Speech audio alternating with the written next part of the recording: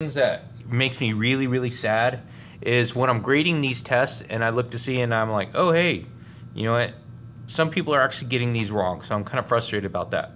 You could put it all in the calculator to get it right. So I'm gonna go ahead, I have my handy dandy calculator here. So I'm gonna take, so it's 5 times 2.9 minus 4 divided by 2, hit enter, and I get 12.5 as an answer. So on these ones right here, that's basically all you have to do is enter stuff into the calculator for a lot of this. Okay, same thing here for number 2. So it's 4 squared minus parentheses 4 close, open 3 close plus 2 get 6. So your calculator will do everything for you. Okay, same thing goes for the rest of these. So it's going to be 7 plus 15 divided by 3 minus. Now, if you're using this calculator, there's a little fraction portion right here that we could do. So we're going to do this part. So it's going to be 0 over 7. So this is actually one way of actually trying to write the fraction, is 0 divided by 7, or 0 over 7. So that's a fractional thing here. And so we get just 12.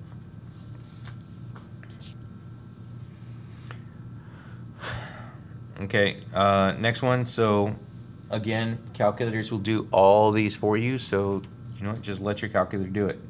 2 times radical, so it's going to be radical 16, close that, plus parentheses 8 minus radical 25, close. So I'm closing this radical for this one right here, and I'm also closing for that parentheses there. So hit enter, and I get 11.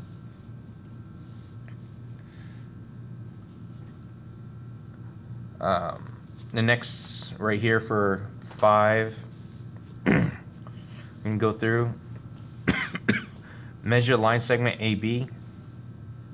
So from here to here, so it's start to end. This one right here, it's measured, and I think this is supposed to be inches right here. Usually it has that, but this one right here, it says goes to 15. Most rulers actually will go to 12 if it's a foot, but this one goes straight to 4. So for this length of AB is going to be 4 inches, I think. So if that's what those units are, right here for this one right here, there's partial in between. So like I said, since the thing doesn't have any markings on it, we're just going with this. Number 6. Okay, this one right here is, it's like almost exactly the same as what you are going to see on the test. A casting is machined so that 22.5 pounds of metal remains. If the casting weighed this, how many pounds were removed? So if this is what I'm left over with, and this is what I started with, so I'm going to see what's going to be there. So to figure out how much I have, so start with this, take away this, and I'm going to be left with whatever was taken off. So your calculator, so if you're using this calculator, I put this one on the syllabus. This one actually has everything for this. 22 A B C button, 1 ABC, 5. Crap. I'm going to clear that one. I've got to start with this one here first. So it's 25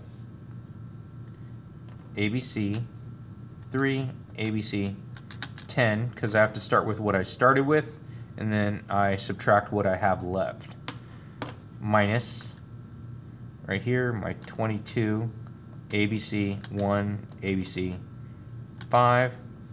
Okay, and then when I'm done, I will go hit enter, and it gives me my answer. Since I put both my answers in as fractions already with mixed numbers, it's going to give my answer as a fraction with a mixed number.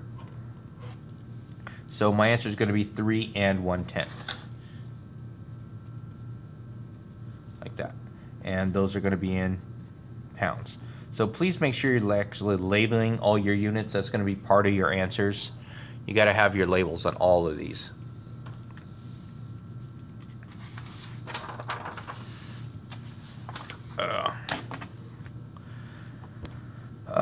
For these ones right here, for number 7, got it right here.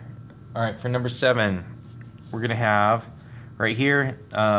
There's a setup for this one, so it's percent over 100 is equal to is over of, or another way of writing it is percent.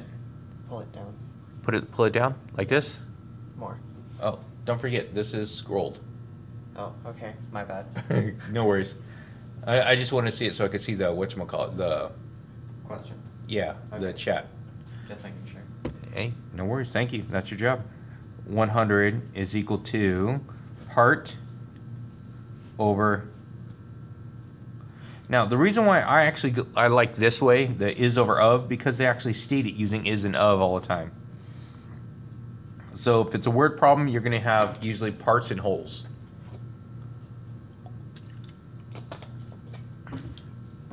So this is, we're finding 1/3 of, 3/5. So for my math,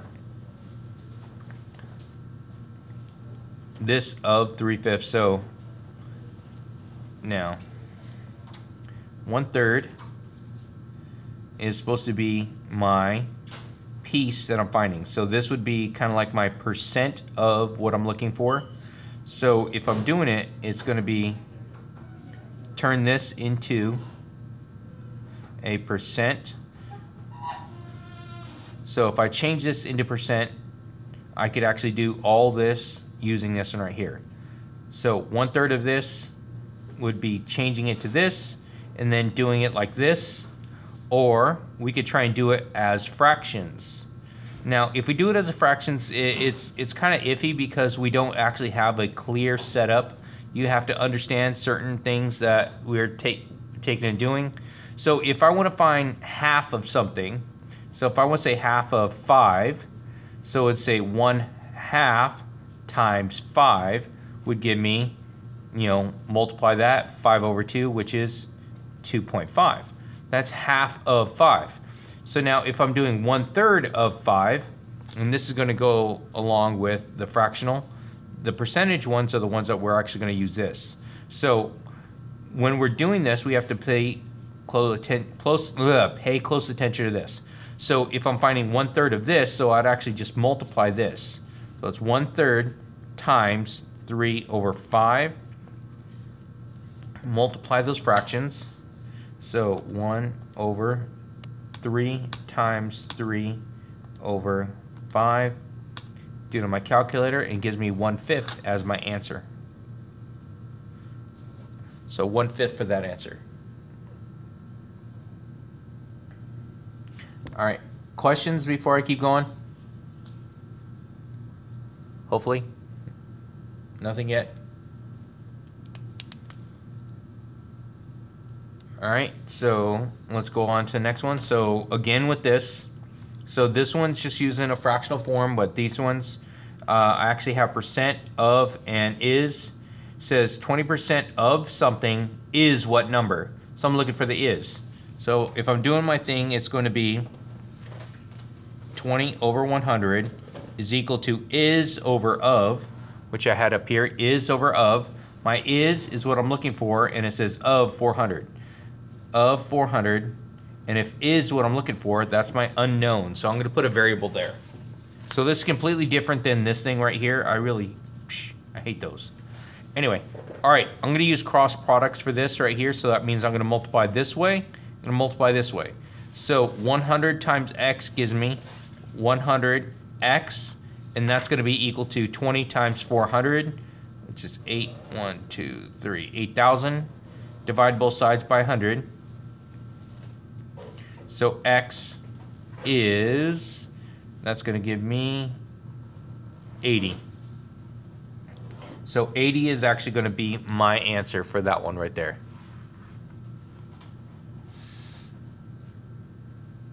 Okay, let's take a look at the next one. 8 is 10% of what number? So that means I'm looking for the of. So I'm gonna have 10 over 100 is equal to 8 is, so that's 8 over of what number? So my of is the one I'm missing, so that's gonna be there. So go ahead and do my cross products and I get 10x equals 800. 8 times 100 gives me 800. Divide both sides by 10. X equals 80. Yeah, good coincidence. All right, next one is going to be what percent. So now I'm looking for the percent. The percent's my unknown. So it's x over 100 is equal to, of 50 is 30. So that's 30 on top because it is 30, 50 on bottom. So cross products, I get 50x is equal to, that's going to be 3,000. Divide both sides by 50. So x is, that's going to be 60. I think it's 60. I know I have a calculator here. 3, 1, 2, 3, divided by 50. Yep, I get 60. Okay, so let's take a look at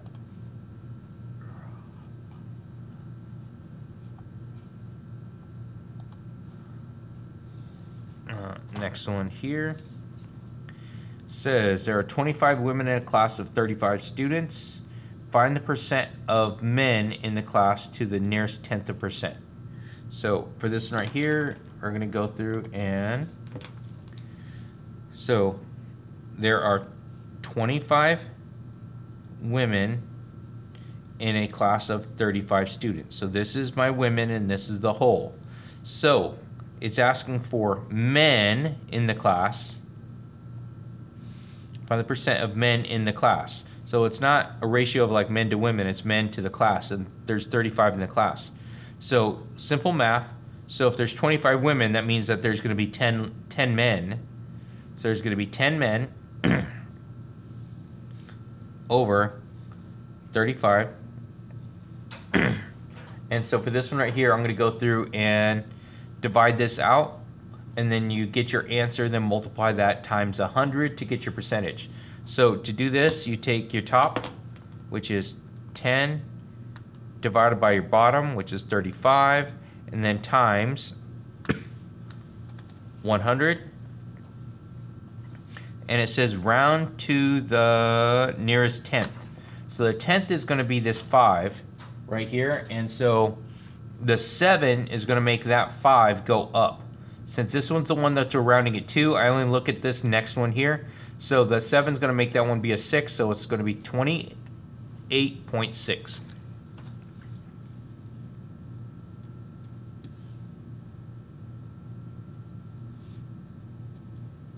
There you go. So 28.6 is going to be my percent. The reason why I did that, percent is always out of 100. That's what the word percent mean if I break that down. So percent is out of 100. I take this out of 100 and I turn it into that ratio right there.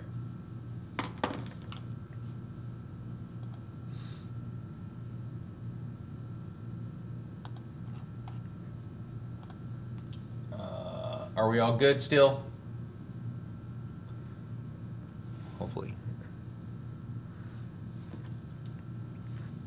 All right, so now for right there, I actually need to understand a couple of these things. It says how many inches are in 2 1/3 yards. So I have to do a conversion. So for every single, I gotta back up a little bit. All right, so for every single yard is 3 feet, and I know that every foot is 12 inches. So it's gonna be, if I do my unit conversion, like, let me see, 2 1/3 yard over 1 times, I hate the way we have all this set up right here, so it's going to be yards on the bottom and I'm going to convert to feet.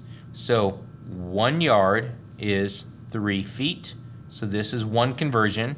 So I need to convert it one more time. So it's going to be times. So now, since I'm going to be able to cancel out yards here, I need to get rid of the feet because I'm looking for inches. So I'm going to cancel out feet. So to cancel out feet, since feet are on top here, I need to put feet on bottom here, and I need to go inches on top here. So I know that 1 foot is 12 inches. So when I do my math and I do all my canceling, let's see, I got my pen here somewhere.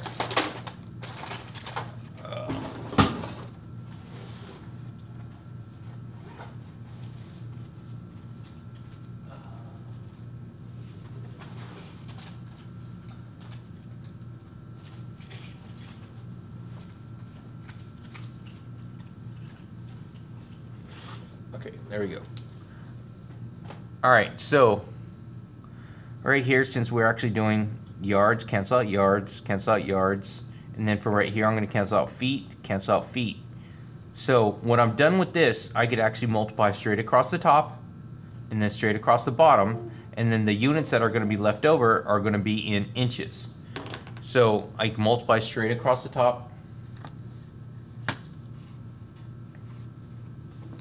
Let's see, get on there. So 2 1/3, 2 AWC, 1 AWC, 3 times 3 times 12. And I get 84 right here. So it's going to be 84 inches over 1, 1, 1, 1. So my answer is just going to be 84 inches here.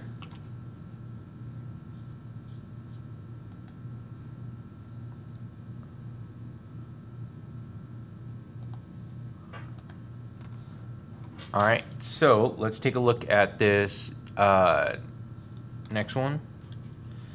So for this one right here, it says change 3 miles per hour into feet per hour. And I'm going to use some more paper because I don't want to try and cram this in here anymore. So 3 miles per hour into feet per hour.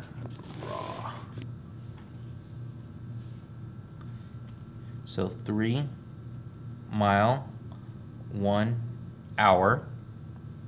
So I'm going to do my unit conversion again. Sit there. There we go. Sorry. So I'm going to have to get rid of miles. So that means that miles has to be on the bottom. Okay, so I have miles on bottom. And I'm going to convert that to feet. This is one of the unit conversions that we're going to have from the rest of the reference sheet and stuff like that. So from the unit, I think it's unit 2. Might have been unit 2 or unit 3 where I actually did the unit conversions. You're going to need some of these things on your reference sheet for your final exam. So 1 mile is 5,280 feet. And since I'm going into miles per hour, right now I'm in miles per hour and going to feet per hour. So I do not need to change hours because hours is already where it's at. So I'm going to have miles cancel. And then I could just multiply straight across. And because I'm canceling out miles, the units that are going to be left over is going to be feet. So 3 times 5,280.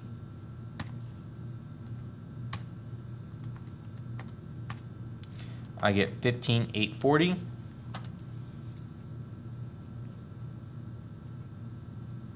And that's going to be in feet per hour.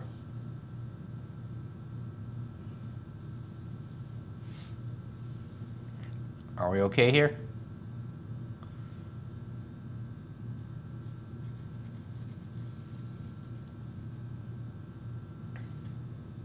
Okay. All right, let's take a look at the next one.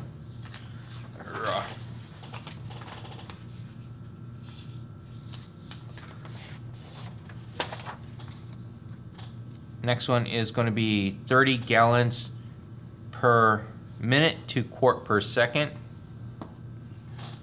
So 30 gallons per minute.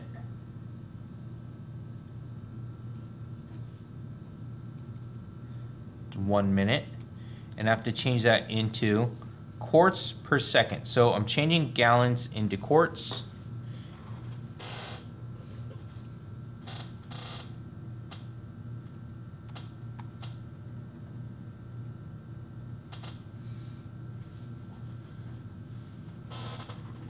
Now,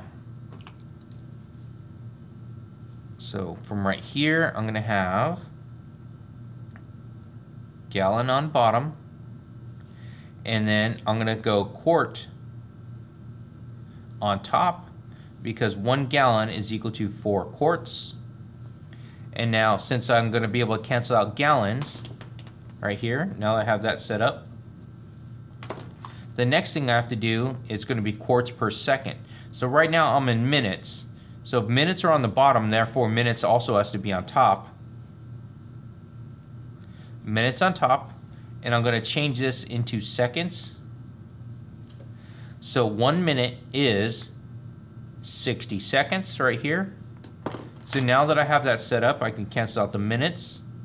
So that means that I'm going to be left with my units on top are going to be quarts over seconds. So do my math, I get 120 quart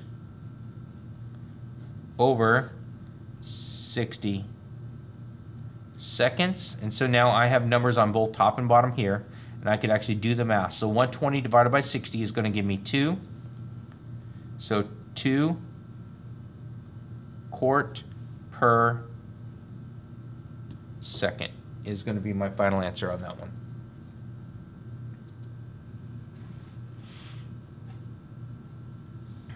All right, let's take a look at number 15. Multiply and express the product in scientific notation.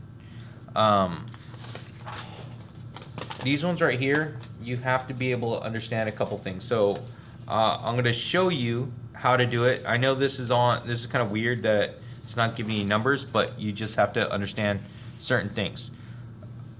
So multiply and express the product in scientific notation. So if I do this, I'm going to write it out as like 5 times 10 to the second and 6 times 10 to the fifth. So if I were to write this, okay, so product in scientific notation, so to multiply those, that's what you're doing. So now if you are using this calculator right here, let me zoom out a little bit. There we go. All right, so if we are using this calculator right here, we can actually go right here where it's in blue, changes to scientific. And so now you get the SEI on the bottom of the calculator here. So in that scientific notation, I'm going to put parentheses 5 times 10 caret 2 close, and to the next one 6 times 10 caret 5 close. And since I have my calculator in scientific notation already, I just hit enter, and it's going to give me my answer in new scientific notation. So that one's going to be like 3 times 10 to the 8th.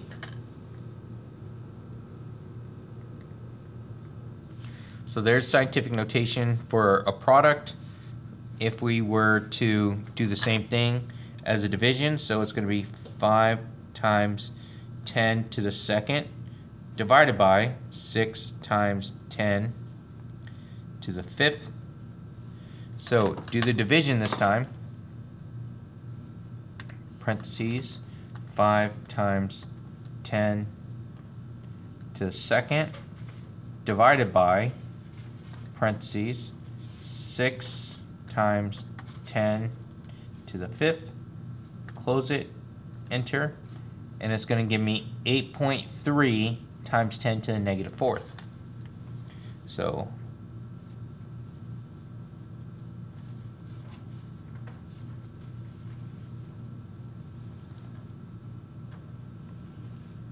okay, so there is an example of a quotient.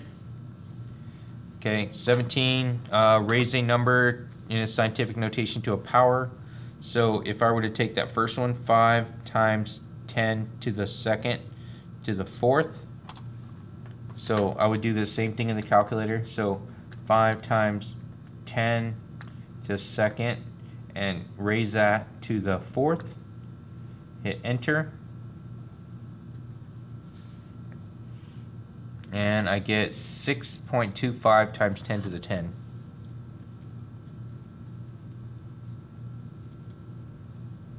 Like that. Okay. Any questions so far?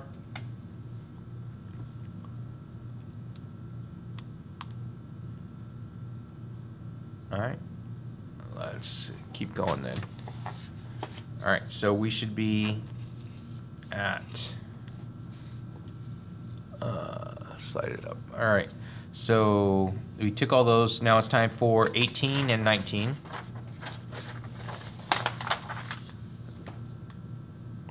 '18 says the following temperatures were recorded. What is the average? So all we have to do is add them up and divide by the number. So it's 100 plus 99 plus 88 plus 81, and there is 1, 2, 3, 4. That's going to give me my average. Okay, change my calculator back. So right here, and I want flow, F-L-O. Okay, so that's going to be clear. 100 plus 99 plus 88 plus 81. I get this number right here on top, divided by the number on bottom, 92. And that's Fahrenheit for those.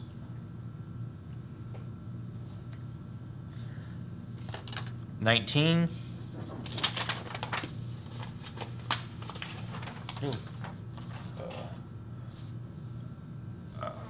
So on 19 here, where did my other paper go? Oh.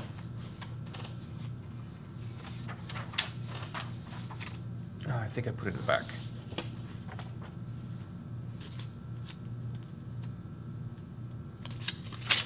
Oh yeah, I did.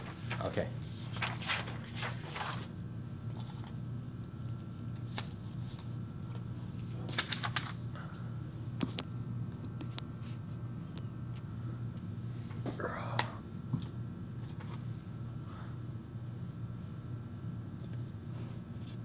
All right, so for 19, these hourly pay rates are used at fast food restaurants. Cooks, $8.25, servers, $8.95, bussers, $7.20, dishwashers, $7.20, managers, $10.25.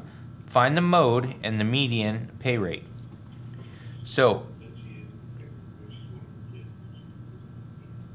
I don't know. Okay. All right, so average is the mean, the mode is the most,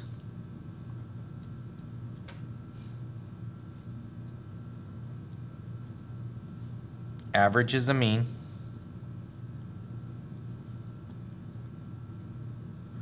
and the median is the middle. So if I put these in order, okay, so let's start with the lowest is 720 plus 720,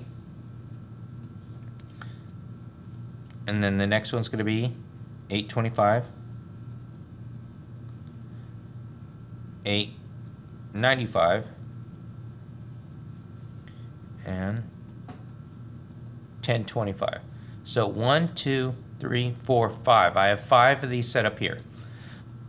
So let's start with the, let's go with the mode.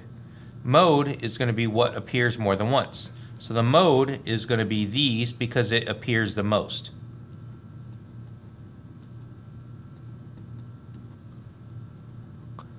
Now the next thing is going to be the median. Median is the middle. So I could take it and just mark it off from either side. So bam, bam, bam, bam. So that's going to put me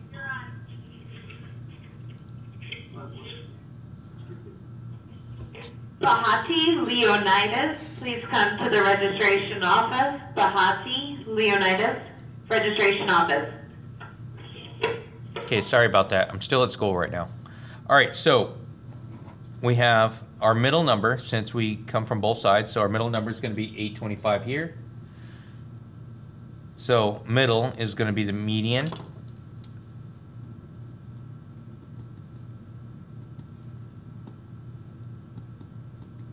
There we go. So we have those. Let's take a look at the next one. So that's going to be 19.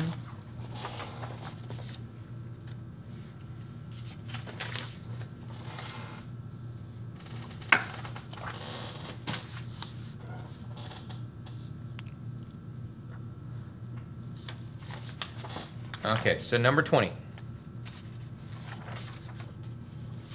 Okay, here I am. All right. Easel Allen earned a final grade listen table for the past term.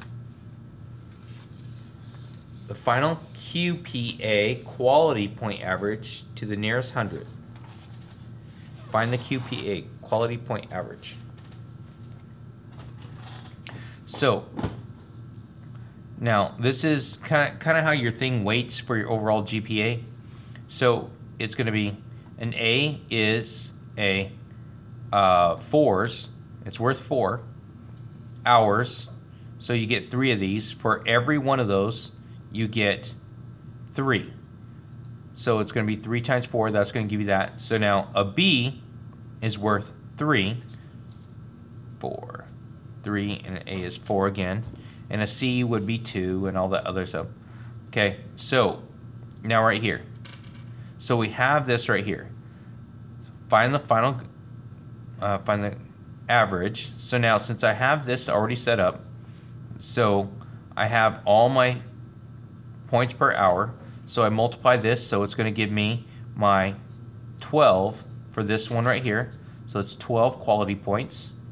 This one's going to give me 9 quality points. The next one is going to be 12 again. So now I have the total for this one right here that is going to be there. Okay, so I add those up on, there it is. All right, so it's going to be 12 plus 9 plus 12, 33.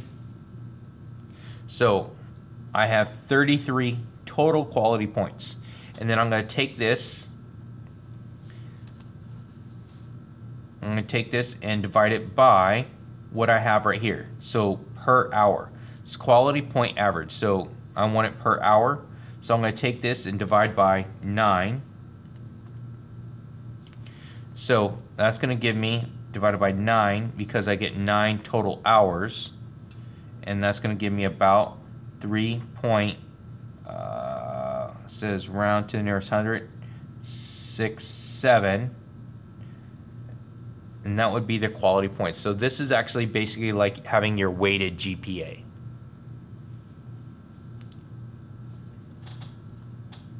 All right, let's take a look at next one. So I have the formula already.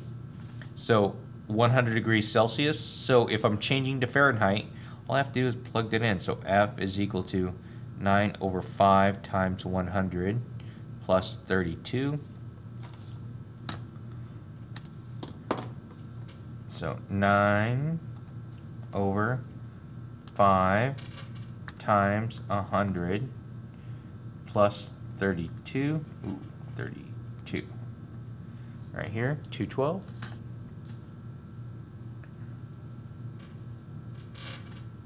Now, if you do know a little bit about this, about boiling water, so at sea level, 100 degrees Celsius is boiling point. Just like 0 degrees Celsius is freezing. But in Fahrenheit, it's 212 degrees. And when water freezes, that's going to be 32 degrees. So I don't know why they decided to come up with 32 and 212, but I guess they rolled the dice and we chose that one. All right, so this next one right here says 2 successive recordings for a surgery patient's temperature were 103.2 and 97.8. Express the temperature change with a signed number. So right here, so I'm going to say that it went down by a signed number. So let's see. So I'm going to do this one minus this one. So 97.8 minus 103.2.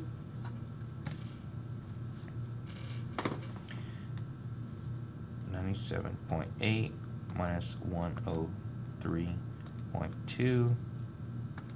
So it's going to be negative 5.4 degrees. So the change is that it's going to be negative 5.4. That means it's going down 5.4 degrees over however time.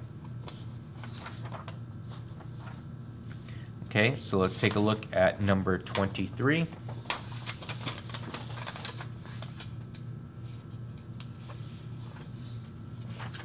So for 23, it says solve the following equations. So I'm going to go ahead and do that. So 8x minus 3x equals 6 plus 9. Combine like terms. I have all my x's on the left already, and I have my constants on the right already. So that's going to give me 5x equals 6 and 9 is 15. Divided by 5. X is 3. So we solve for x equals 3. Now for the next one here, make sure I'm still on here.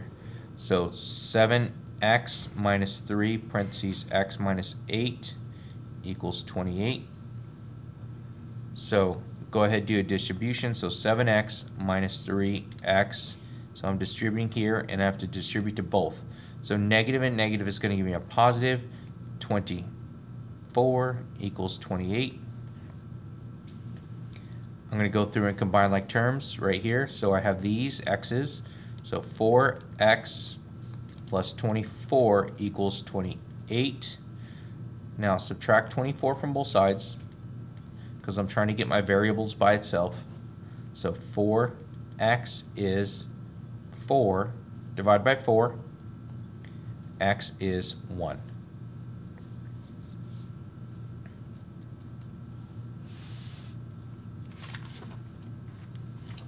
Okay, so same thing here. Now with fractions, it's the same thing. It really is. You just have to do part of it in the calculator if you're having trouble with the math. So m plus 1/4 equals 3 over 4. To get m by itself, I would have to get rid of this. So if it's positive 1/4, I'm going to have to subtract 1/4 from both sides of the equation.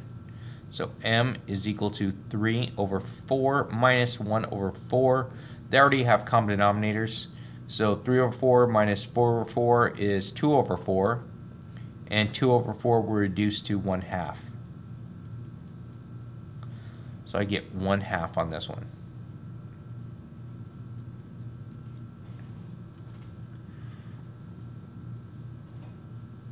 Okay, so let's take a look at 26. Graph of this. Now, if you graph this, is actually really easy. Start by this number right here. This is called your y-intercept. So that means it's going to cross the y-axis. This one's the y-axis here, and this one's your x-axis. This number right here is your slope. I'll label this one. So we're going to start at 3, positive 3. 1, 2, 3. I'm going to put a dot right there. Now my slope is 2. But we have to always write it as a fraction, so I'm going to put that over 1. Because slope is always rise over run. So it's rise over run. So with the rise over run, I have 2 over 1. So from this starting point, that means that I'm going to go, since we always read this going from left to right, I'm going to do my math left to right. So it's going to rise 2 and it goes over 1. Up 2, 1, 2, over 1. And from this dot right here, I'm going to do the same thing. Up 2, over 1. Now I could do the same thing going backwards. So if I'm going this way, right 2 over 1. If I'm going left, I am going to do backwards, so it's going to be down 2. So all you guys need is actually just 2 of these dots. If you have 2 of them, you could use those to actually draw your straight line.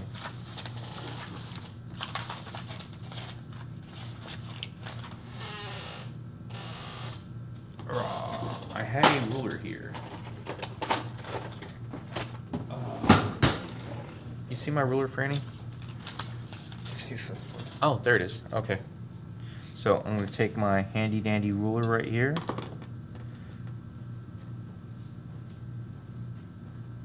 Draw your line. There we go. And that's all you need to do is get those full points right there. All right, any questions? Any questions? Give you guys a second for this one. You have to wait a little bit because there's a delay. I know. I'm looking at the lag. I'm trying to watch it from my computer right here. So I'm seeing it.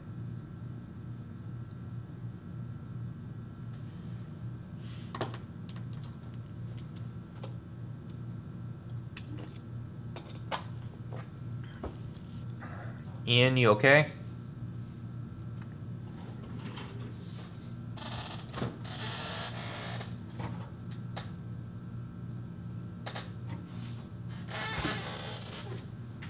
Oh, good.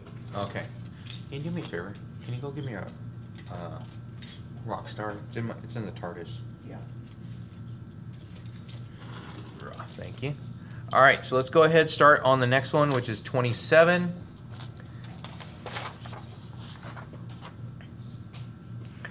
All right, so for 27 here, evaluate this.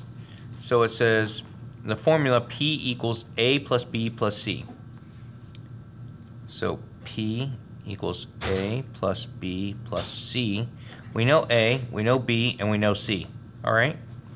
P is equal to 50 plus 43 plus 45. Thank you. Do you want to hold on to those? Okay. Just in case. All right, let's go ahead and add those together.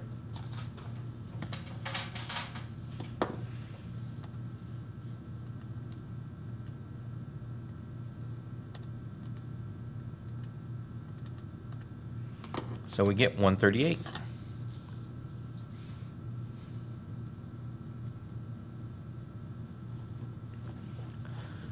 All right, next question.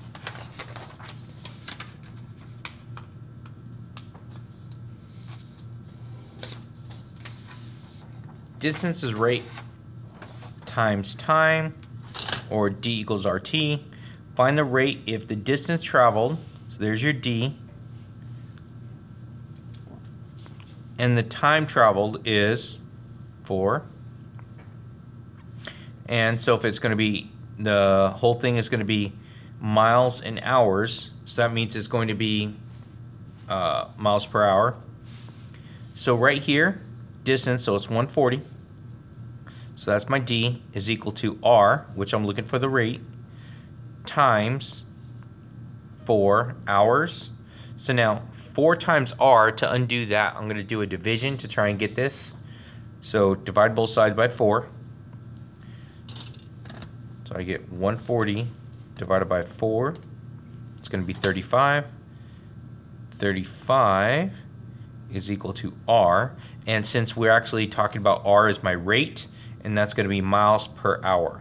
So it's going to be 35 over hour. All right, solve for the inequalities. So for these ones, it's the same step as my other algebra problems. So it's going to, see, I'm going to have 5t minus 18 less than 12. Add 18 to both sides. 5 t less than, it's going to give me 30 divided by 5. T is less than 6. So I don't have to do any changing of my signs. I just say what it is, keep bringing everything down. If I divide by a negative number, I will have to flip the sign. But this is t is less than 6.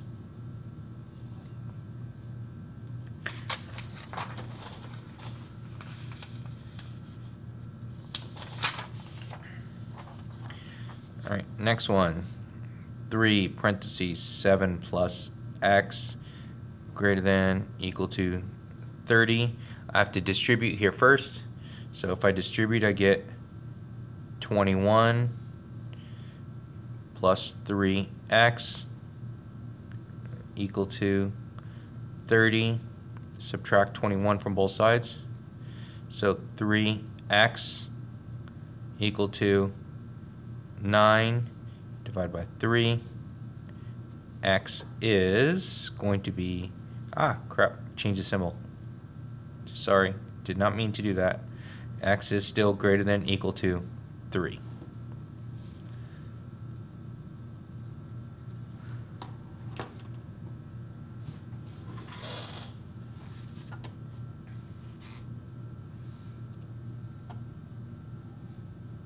So I'll give you a second for that one, get caught up.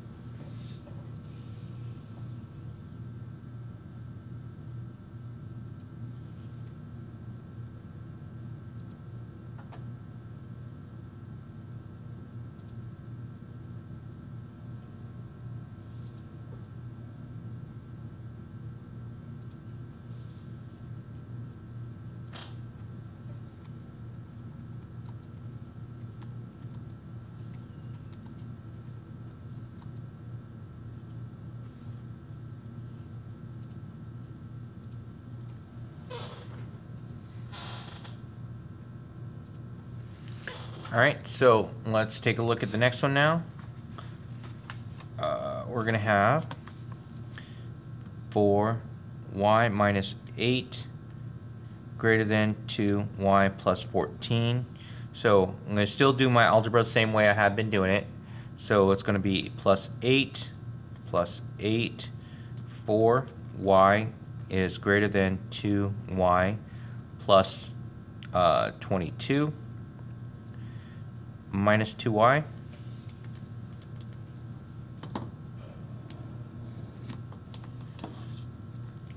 minus 2y, so that's going to give me 2y greater than 22. Divide by 2. Y is greater than 11. There we go.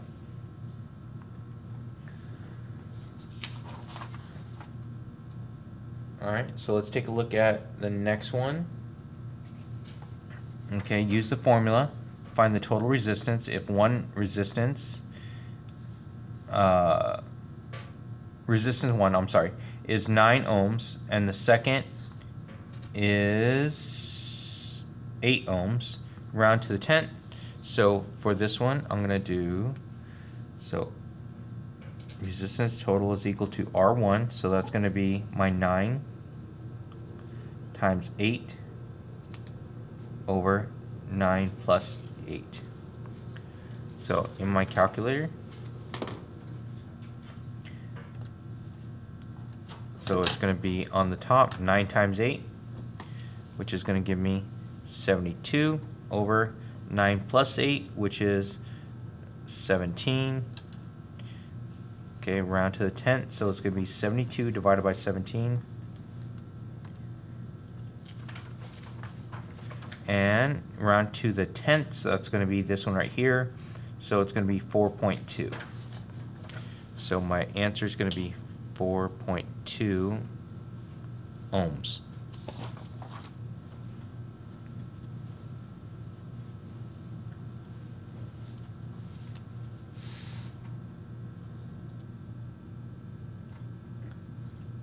All right, so let's take a look at next one, 33. If a compact car uses 62.5 liters of unleaded gasoline to travel 400 miles, how many liters of gasoline would the driver use to travel 350 miles? Round to the 10th. So,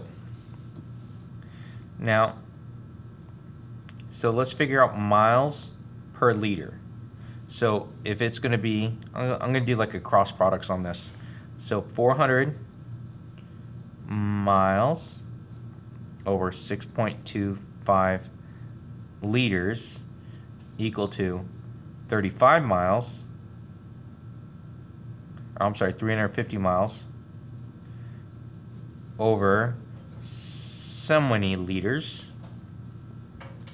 So I know it's going to be using the same thing, so whatever my miles per liter it is. So I put the decimal in the wrong place. It's supposed to be right there. So 62.5, sorry. So do my math. So it's going to be 400x is equal to 350 times 62.5. So multiplying this crossways here, I get 21875. Divide both sides by 400. Divided by 400. And I should get 54 point, round to the 10th. So because this is a 8 right here, sorry, that's an 8 right here, so this 6 is going to have to go up. So it's going to be 54.7.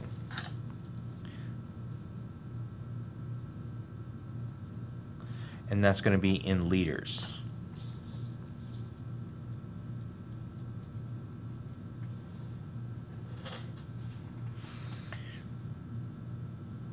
Okay, so let's take a look at next one right here. So I got that. Let me see. I've got more scratch somewhere. Find the equation of a line passing through a given pair of points. Now we're going to go through and start off with the slope-intercept form. So we're going to do a little bit of all of that.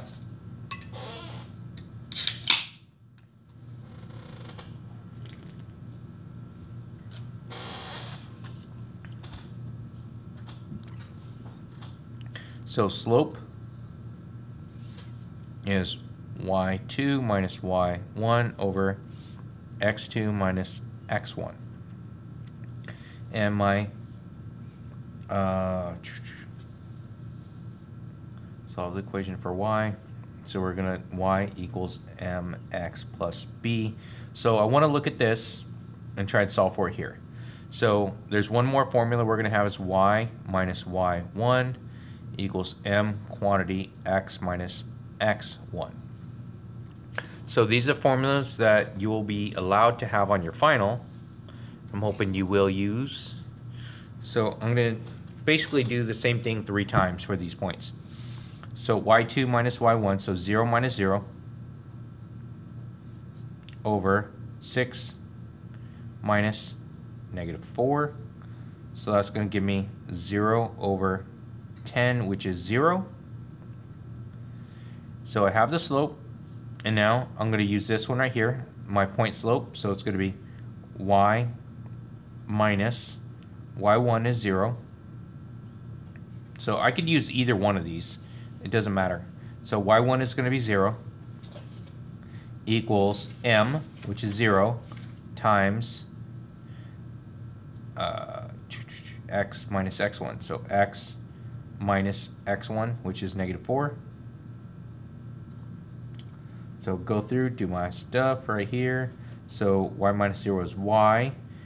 0 times that and 0 times that. So as I distribute this, I get 0. And so 0x, and that's plus 0. All that's going to be 0, so y equals 0. So I have an equation of a line, and it's y equals 0. So let's try this next one. Same thing, but now this one's going to be 1 minus 6 over 7 minus 4. So 1 minus 6, 7 minus 4. So that's going to give me negative 5 over 7 minus 4 is going to give me 3. So that's my slope. And now I'm going to plug in my equation of right here. So I'm going to use this one right here. So it's going to be y. Hopefully I'm not off the page. Oh, kind of am. There you go. All right, y minus 6 equals negative 5 over 3 quantity x minus 4, because I'm using this point right here. So I'm just plugging those in. Y minus 6 equals distribute negative 5 over 3x and negative negative positive 20 over 3. Add 6 to both sides. Y equals negative 5 over 3x. And so 20 over 3 plus 6. So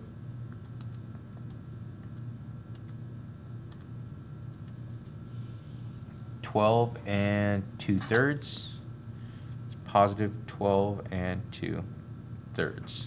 So this is going to be my equation.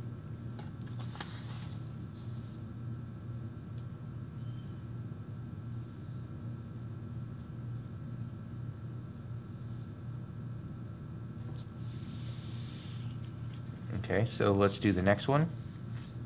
So it's going to be, let's see, I'll partition my paper so I can have this. 10 minus negative 4 over 5 minus negative 2. So for right here, do my math, I get 14 over 7, which is 2.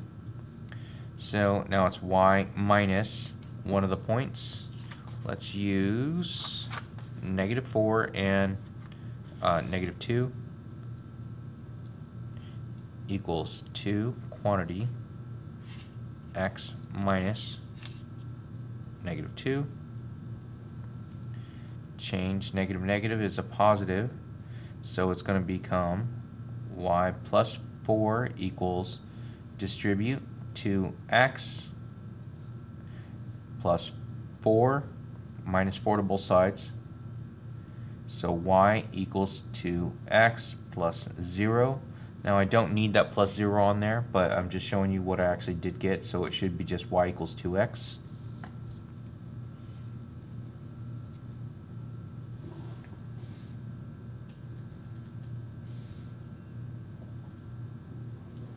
Alright, so let's take a look at another problem.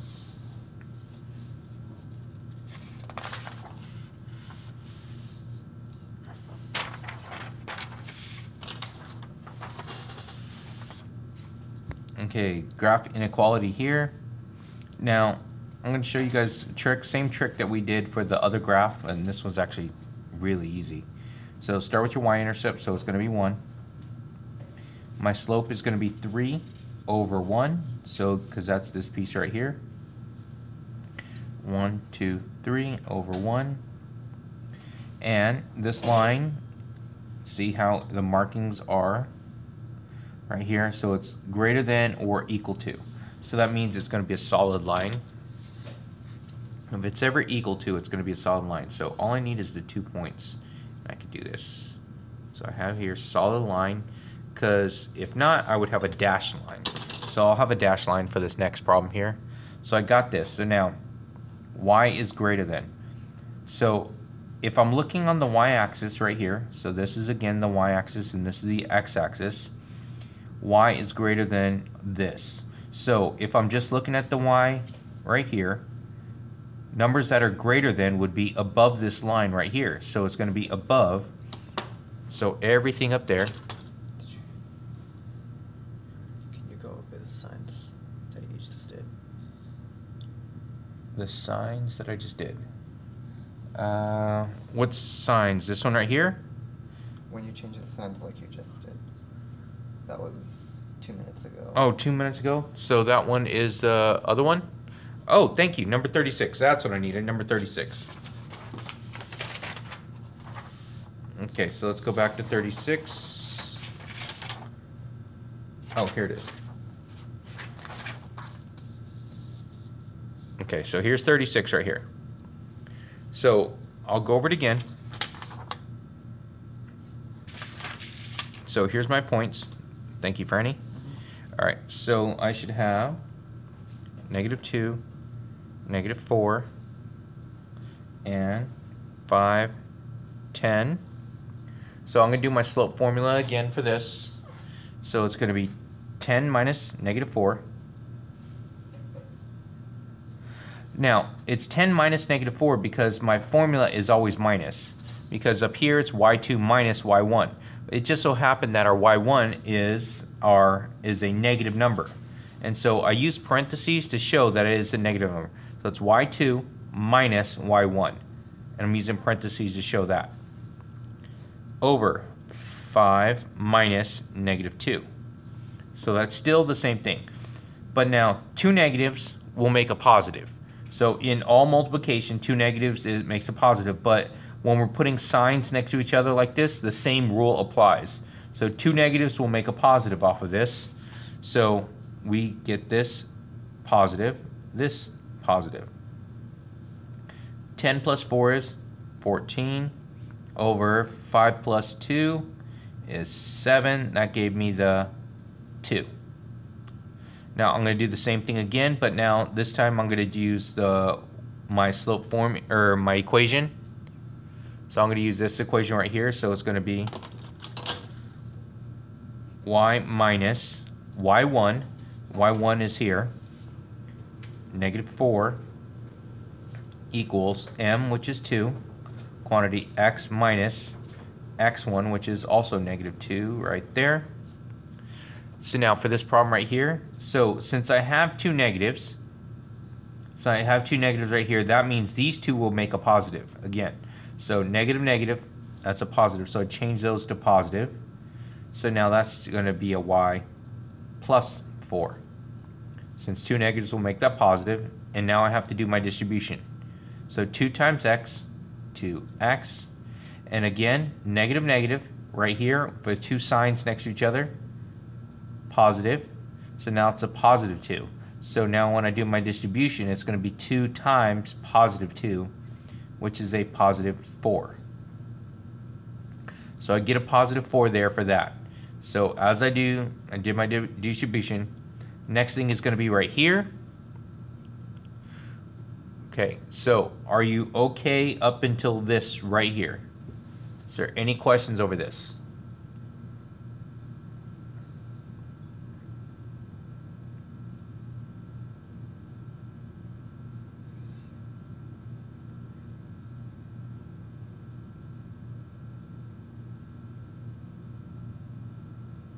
Nope. Okay.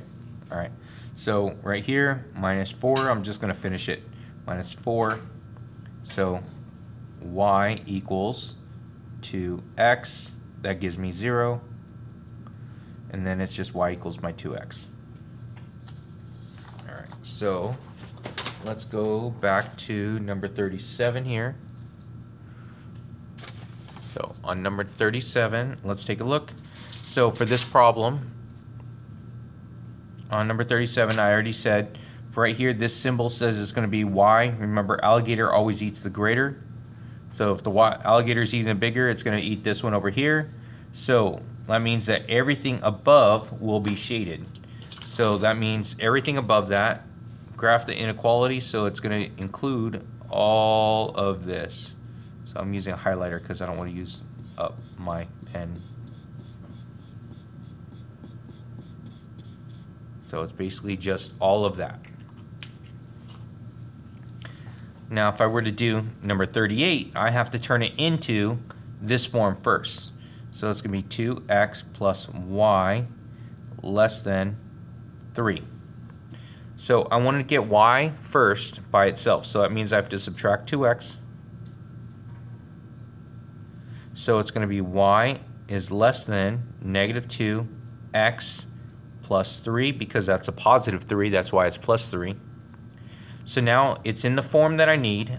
3 is my y-intercept, so 1, 2, 3, put my dot right there.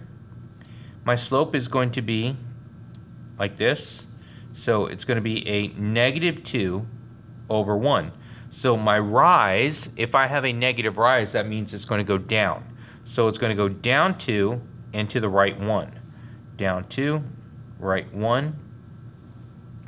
And since this one right here is a inequality and it's not equal to, this one gets a dashed line. So that's the difference between these. So I get dashed lines for some of them. This one just so happened to be a dashed line. All right, so dash, dash. Yes, you have to make sound effects while you're doing it too.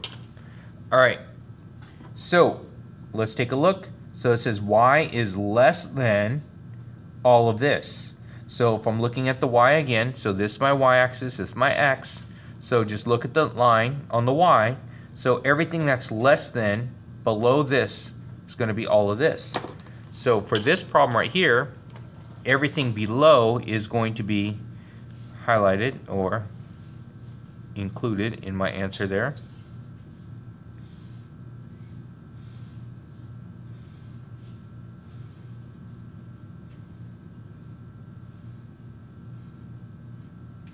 There we go. All right, so all that's going to be part of my answer. So all those solutions will work. Now, let's take a look at number 39. So for 39 here, we're going to have to do my multiplication. So now these are expressions. So I multiply the fronts. So it's negative times negative is going to give me a positive. It's a positive right there. And now it's going to be 8 times 3. It's going to be 24. X squared times x. When I'm multiplying those, I get another. So I add my exponents. So it's x to the third. And then y times y3. I add the exponents because there is a 1 here, even though that you can't see it. I don't know if you guys noticed that. But there is a 1 there. So it's right here. That's y to the 4th power because 3 plus 1 is 4. And that's it. All right, let's take a look at the next one. M times m to the third. Again, I add my exponents when I'm multiplying. So that's going to give me m to the 4th right there. Okay. Now on this next one right here, I have a weird thing. So it's 32 times 3/4. You can do that on a calculator, just so I could brag how great my calculator is. So 32 times 3/4. So it's going to be 24. So this piece is 24. And then the x, so x to the third times x to the 4th is going to give me x to the 7th because I have to add the exponents. All right, let's keep going.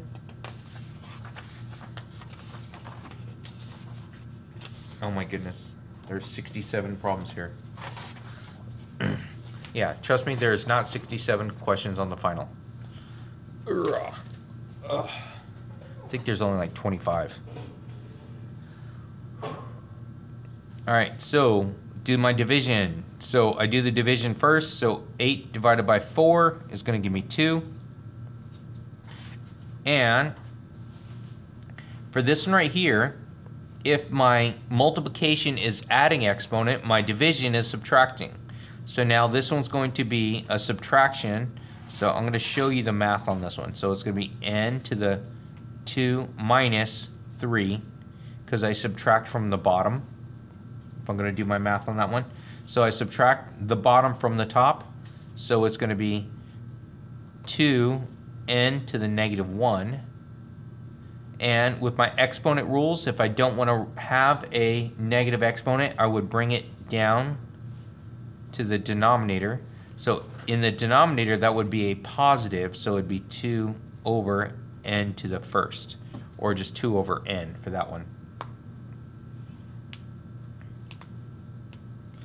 Okay, so now for this one, I'm going to do each one individually. So A A's go with A, so it's going to be 1. Now on the bottom it's going to be minus, and I have a negative 2. So I subtract the bottom from the top, but then it's already a negative 2. So that's going to give me a number, and I'm going to set up my next part.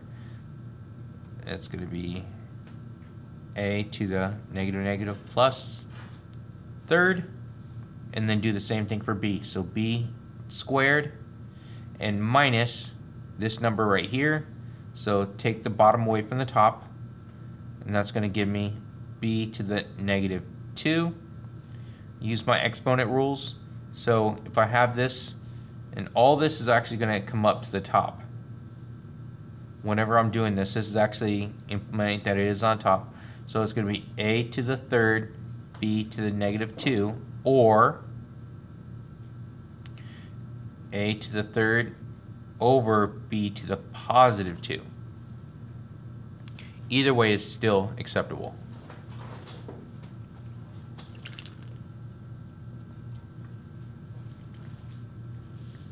Now for this one right here, this one doesn't divide evenly. So I'm going to go ahead and do this in calculator, see what I get. So 12 over 18, 2 over 3. So it gives me a fraction already. So 2 over 3. Do the same thing with my x's. So x to the third minus, there's a 1 right there, because there's always a 1, it's implied. And then y to the fifth minus 3. So this is all in one thing. So I've actually done it differently each time. So I tried to separate my variables on this one right here, I just wrote it out. So now I have multiples here. So I could do my math. So it's going to be 2/3 x squared y squared. Because 3 minus 1 is 2, 5 minus 3 is also 2. So I'm going to come up with that as my final answer.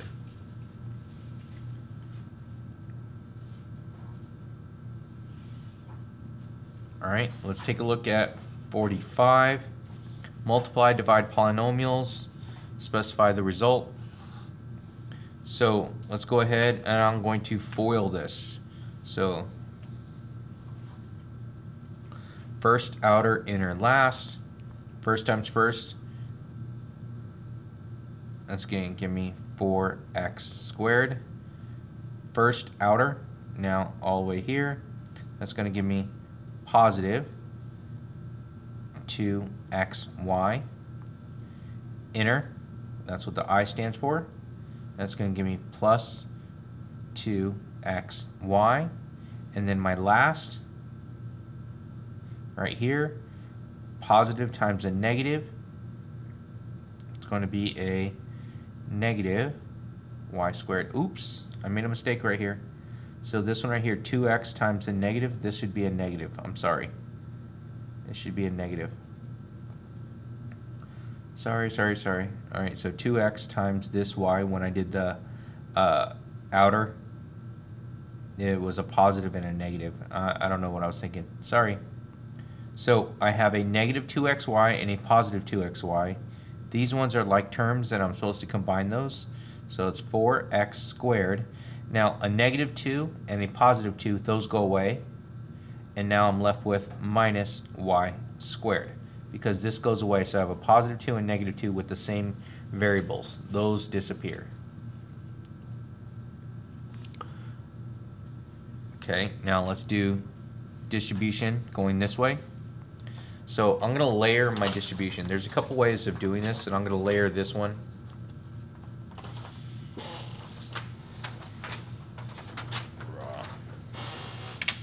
Oh, here it is. All right. So when I set up this one,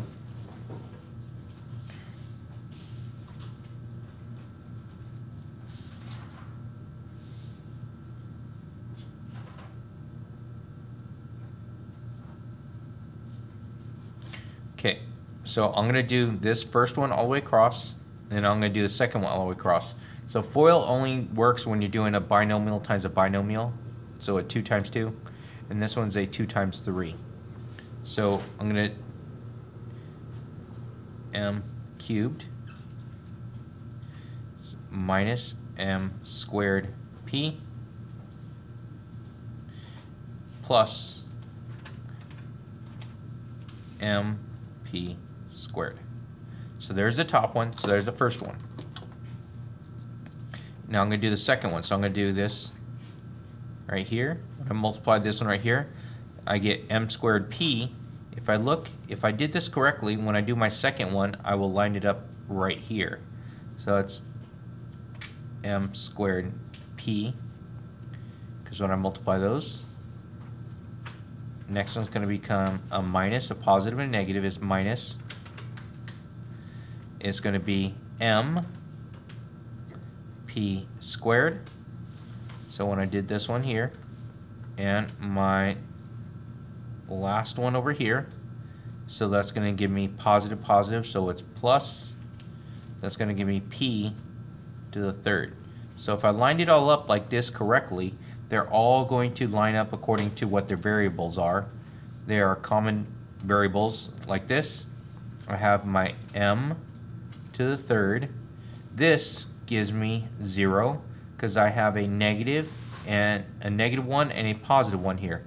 That goes away. I have a positive 1 and a negative 1 here. That also goes away.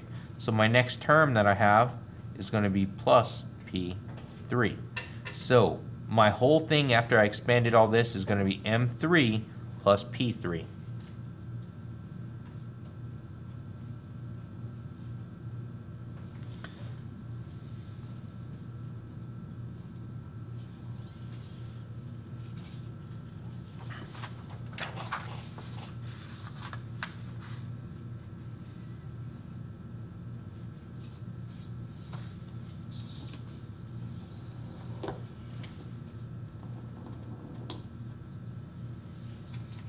Okay, let's take a look at the next one. So this is another one that's just like one of the previous ones up there. So I'm going to bring it up, so it's going to be 2x to the 4 minus 1, because I have to take that away. So it's going to give me 2x to the third. Now for this one right here, negative 6 divided by 2, it's going to give me negative 3. And then I have y to the 5 minus 3. That's going to give me negative 3y squared.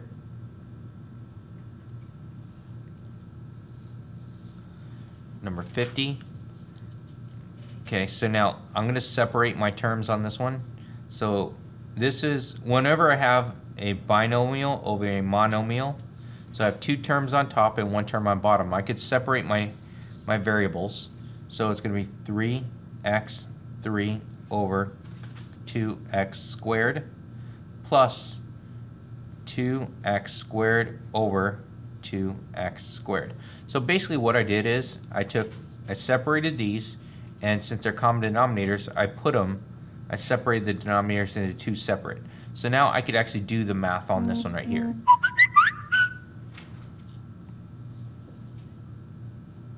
I think that was me.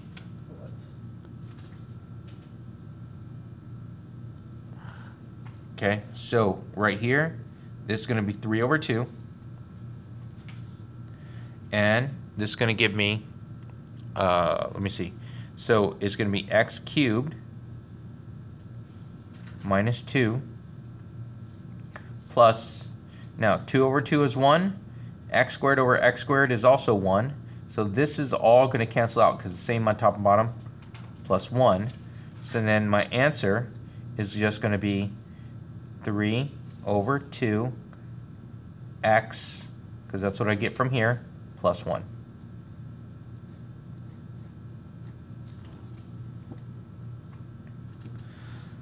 All right, for number 51, now complementary means 90 degrees, supplementary means 180 degrees. Find the complement and supplement of a measure that's 57 degrees.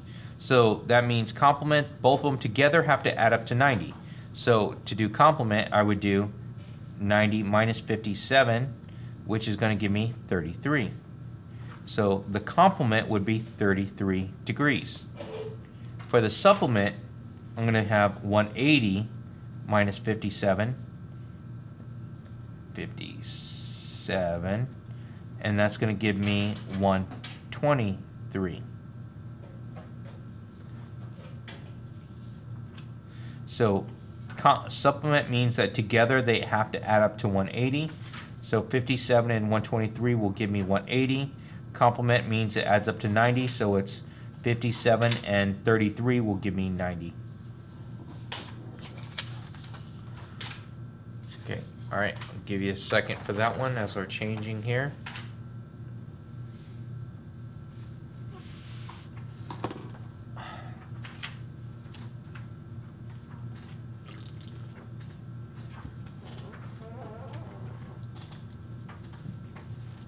All right, anyone have any questions so far?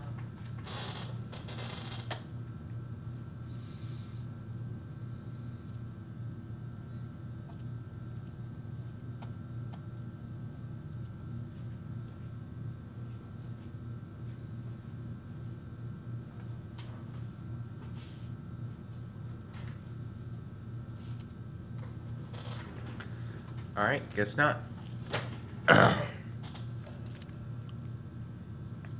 All right, classify the angle measures. Term right, straight, acute. So right is 90 degrees, straight is 180 degrees, acute is less than 90, obtuse is greater than 90, but less than 180. All right, so this is going to be acute, this is going to be obtuse, this is a right, and this is a straight.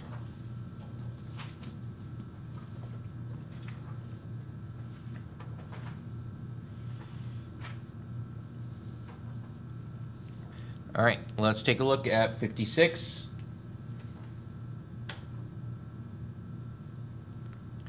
So this is an area, this one's a parallelogram.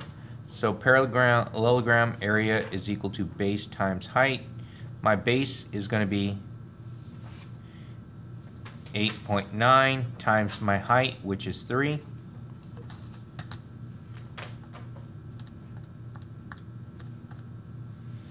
So 26.7. And your height is always straight up and down. It has to be this one right here. It's never the diagonal. So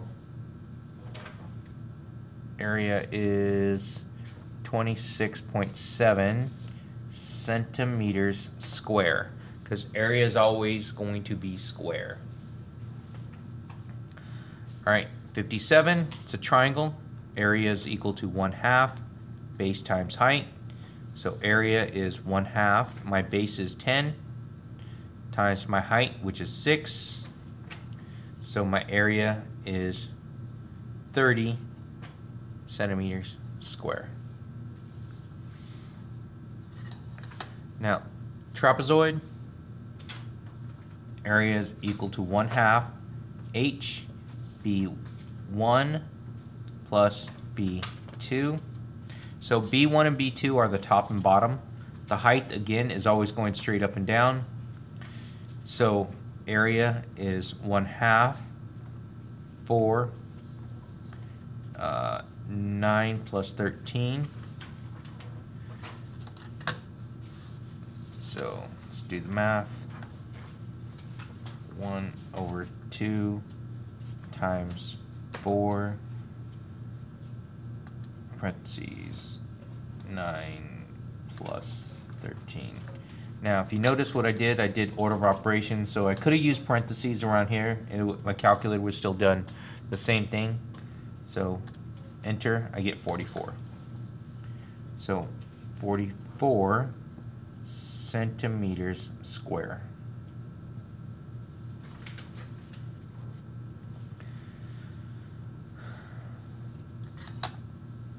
All right, so let's take a look, find the perimeter. Now perimeter is adding up all the sides together.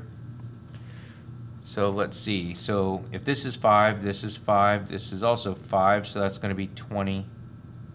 centimeters. And centimeters is a linear distance. It's only, you know, it has no thickness.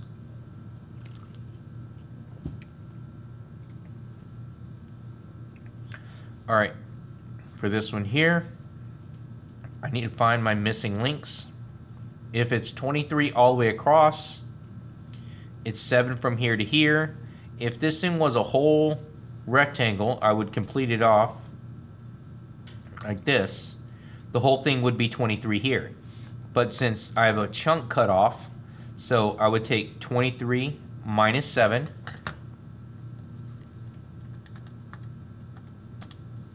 It's going to give me 16. Is this piece? I'm going to do the same thing going this way. So the whole thing is supposed to be 15 this way, but I only go up 5, so this piece right here is going to be 10. So I'm only looking for this. So my perimeter is going to be around here. So it's going to be 7 plus 10 plus 16 plus 5 plus 23 plus 15. So 1, 2, 3, 4, 5, 6. Make sure I always count it. Otherwise, I will forget one of the sides. I have a bad habit of that. So 7 plus 10 plus 16 plus 5 plus 23 plus 15. 76. And feet on my units.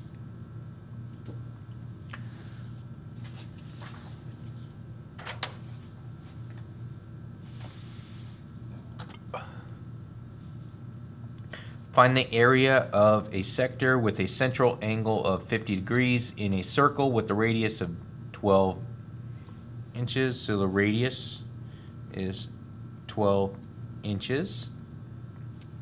Area of a sector. Now, I think this is like, it gives me anger. This one is, they give it to you in radians, the radians formula, so it's kind of angry. And it's always been like this on this test. So I'm telling you, when you see it on the thing, area of a circle is pi r squared. Area of a sector is a fractional portion of that. So it's going to be area is equal to theta divided by 360. So this is my fraction because it's whatever this is, my angle. The whole thing would be 360. So 360 over 360 would be one whole circle. So it'd be a whole piece, and that would be leaving us to this. But I want a fraction of it. So I want 50 out of 360. Pi, and my r is 12 squared. Round your answer to the hundredths. So for this one, its area is 50 over 360 pi 12 squared.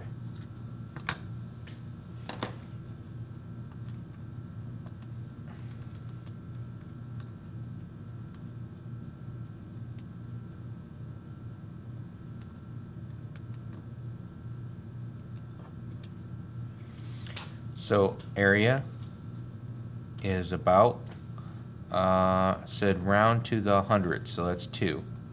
So it's going to be 62.83, and my units are going to be in inches, and since it's area, it's going to be square.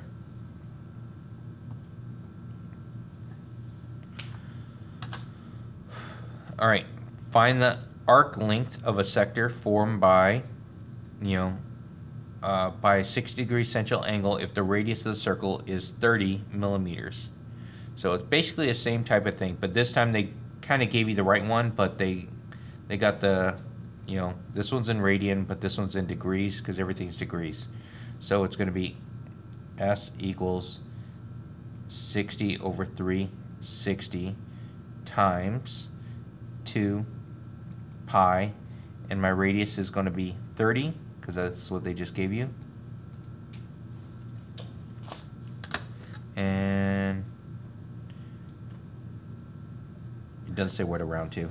So I'm gonna do the same thing again. So 60 over 360 times 2 pi times 30.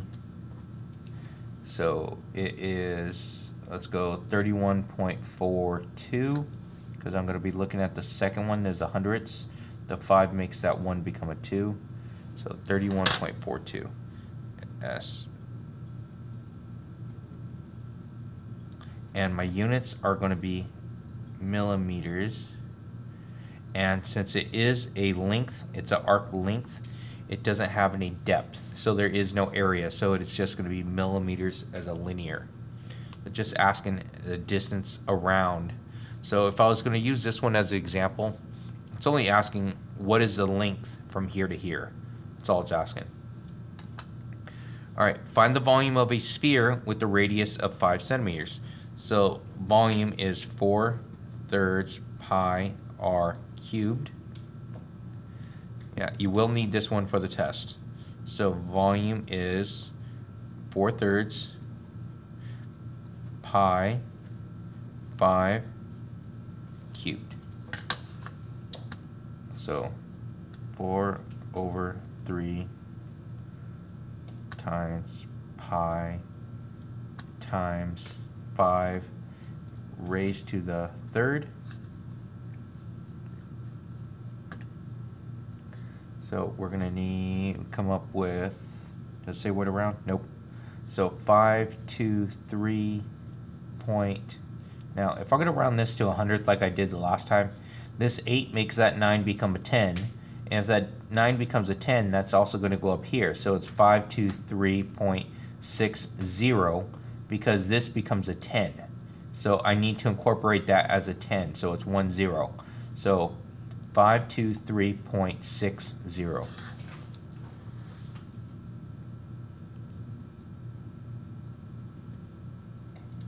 And centimeters cubed.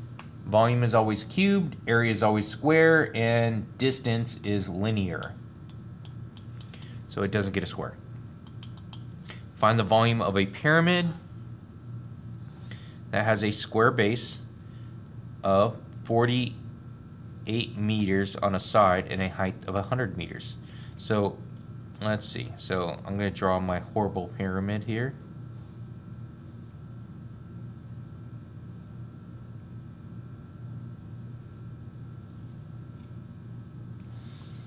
So that means it's 48 here. It's also 48 here. And then the height from here up to here is 100 meters. These are all in meters. So if it's a square base, so my volume is 1/3 length times width times height. Or another way of writing is capital B times height. Capital B would be the area of the base, but you know what? I'm just going to write out the whole thing. So volume is 1/3. Length is 48 times 48 times 100.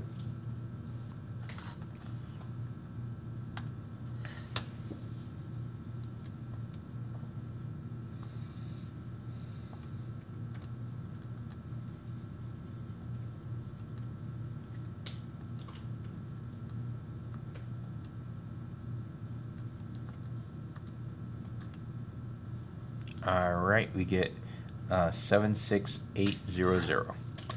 So volume is 76800, and my units are meters, and volume is cubed.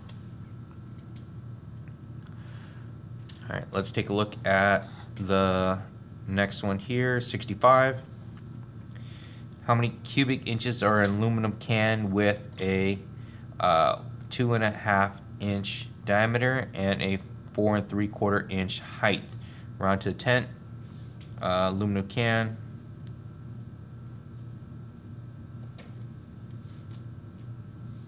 My radius. So if that is going to be my diameter, that's all the way across. So my radius would be half of this. So 2.5 So I'm going to do a decimal for the half. So it's going to be 2.5 divided by 2, 1.25. So R, 1.25. And inches height, so 4 and 3/4 is my height. So volume is pi r squared h. So this is all for cylinders. Okay. Now, so volume is pi. My radius is 1.25 squared times the height, which is 4 and 3/4. Pi 1.25 close squared times 4 and 3/4. And it gives me a decimal because I had one of the decimals in there. So that's going to be 23 point, so does it say what around? To the 10th, yes. So 23.3. So volume is about 23.3. And my units are in inches. And it is volume cubed. Alright, let's take a look at next one. If 5 machines take 12 days to complete a job, how long will it take for 8 machines to do the same job? Alright. So, a couple things that we could do for this. So, the work things, we could actually figure out how much work each one does. So, to figure that out, I could figure it out each machine, how long it would take, if that is together for that one right there. So for this one, if I'm going to do this, it's going to be one machine and how many days. So it's going to be machines. So let's see. It would take 5 machines, 12 days, complete a job, and 8 machines for the next one. So you could actually try and set this up using like linears and you know, different types of equations for this. Best way is actually just try to figure out how much each one does. Okay, so I know I'm gonna try and convert this up a little bit for the days. I'm gonna keep it as days. So if I take that,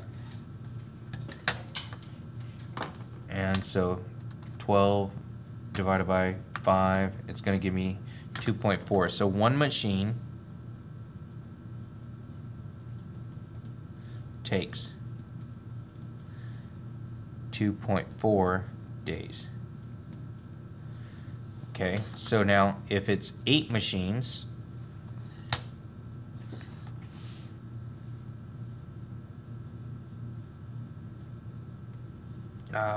eight machines to do the job.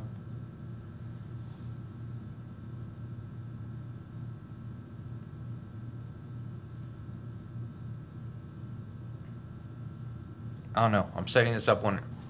Stop. I'll stop that one right there before I screw this up. Okay, let me come back up to this one real quick because this one is a work problem. So you do have to set it up as an equation. So I'm sorry. Screwed you up. Sorry, Ian. So the work problem is you have to set it up according to how much it takes for each job. So I'm going to come back to this one here.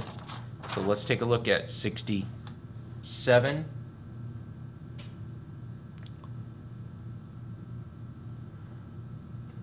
Okay, 67. Birth rates per 1,000 females age 15 to 19 are in the table. Bam, bam, bam, bam. This data is also graphed in a figure. Provide a title. Label the axis. Title.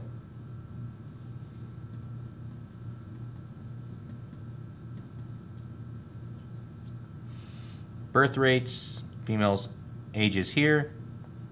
So let's take a look. So I'm going to give some legends here. So that means that if I'm looking at it right here, label the axes, and so this is going to be average. So this is my average births, right? And this is going to be years.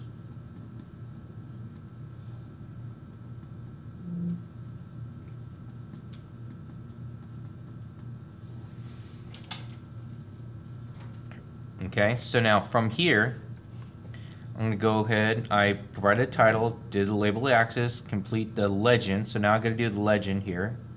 So let's take a look. So in 1990, so let's figure out, because I got to figure out whites, blacks, and Hispanics.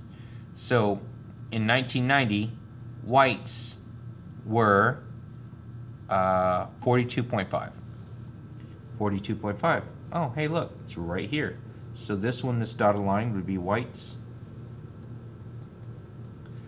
Okay. 1990, blacks is 116.2. 116, that one's way up here. So that one's going to be this lighter. Hispanic is at 100, so it's this one right here. So my other one, 59.9, is this one. This is my average. Okay, so now I filled in title, label, axis, and complete the legends with preparing for public display. Now, all that's filled in, so the next thing we have to do is says, bug, gross, bug, still, there, got it. All right. Which race shows the smallest decrease in birth rates from 1990 to 2012? So 1990 to 2012, smallest decrease. Okay, so if you notice, from 1990 to 2012, this one, which is my Hispanic, it goes down from here all the way down to like right about there. So that's a pretty large, and this is going to be a pretty large amount.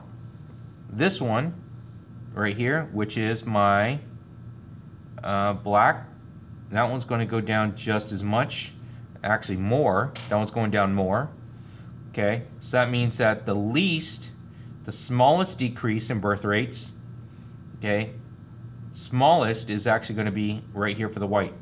So this one right here, so it starts here and it only goes down about 20%, where all these other ones are going down larger amounts. This one goes down almost 80, this one goes down 60, this one's going to go down about 20. So that means this last one, so for this it is white on there. So make sure that you're actually taking a look at that one.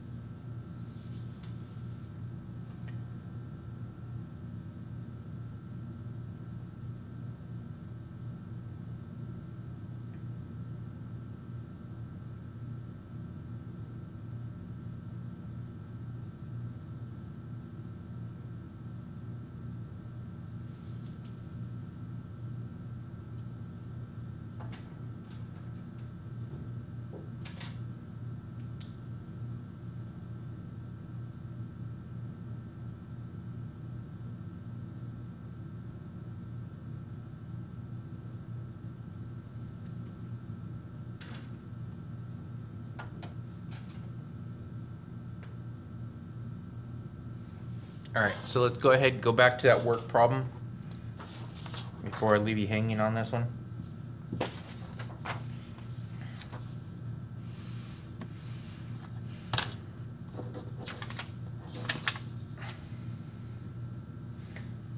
All right, so for this right here, my work problem is going to be set up that it's going to take, so let's go work over time for this one.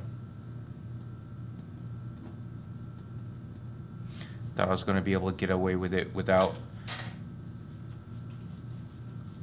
So for this one, it's going to come up with 5 machines over 12 days. So every day we get this much out of each one. So if I'm actually going to do this, so for this one right here, it should come up with something similar.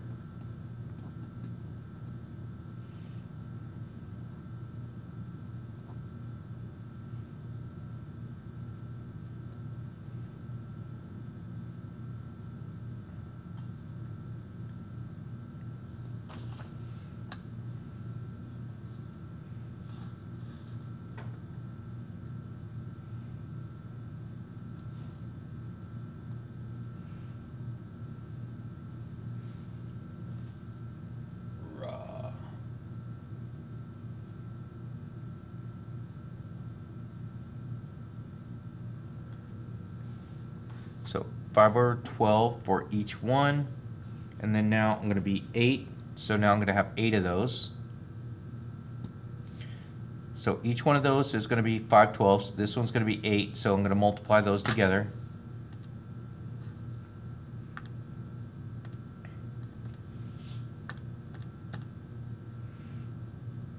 And I'm going to turn that to a 10 over 3.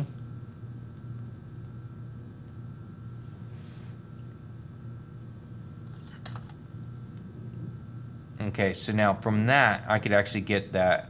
I'm going to have to do, in that, they could actually finish the job in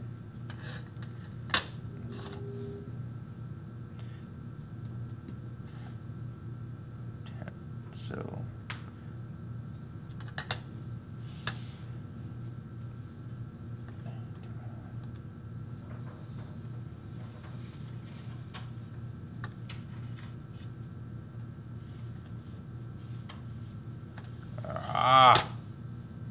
okay, this one's getting me.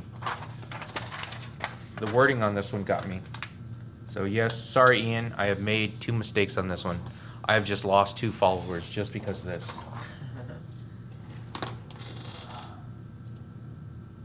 Because I didn't do work problems last time when we were actually doing the reviews. Christopher Larson asks, do reciprocals of the times, or it tells you. Do reciprocal of the time? Oh, Chris, dang, I know you're still doing this. Reciprocals of the times. All right, so it would be 5 machines take 12 days, and it'll take machines to do the right here.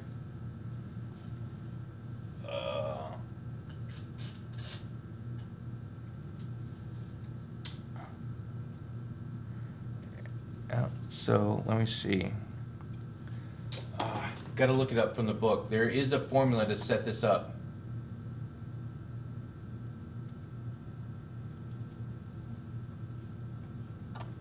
It's not that one. I'm trying to pull it up from the book real quick.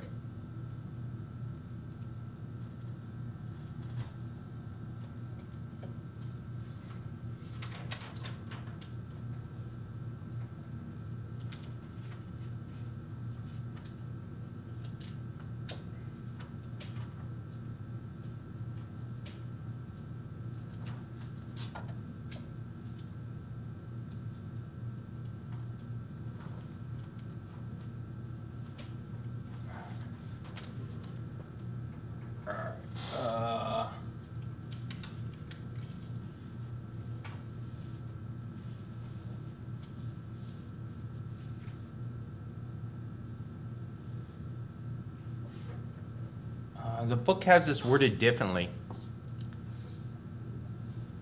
It actually has it with 2 different people working at different things. So it still has it set up as 5 over 12. So each machine does 5/12 of the work. Okay, now I'm adding 8 machines. Okay, Chris got me here. All right, so y equals k divided by x inverse variation.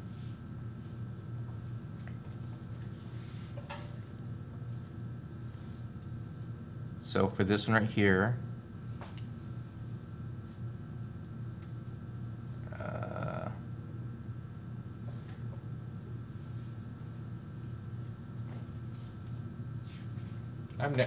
you know what? I teach calculus 1 and 2, and I'm getting stumped by this thing.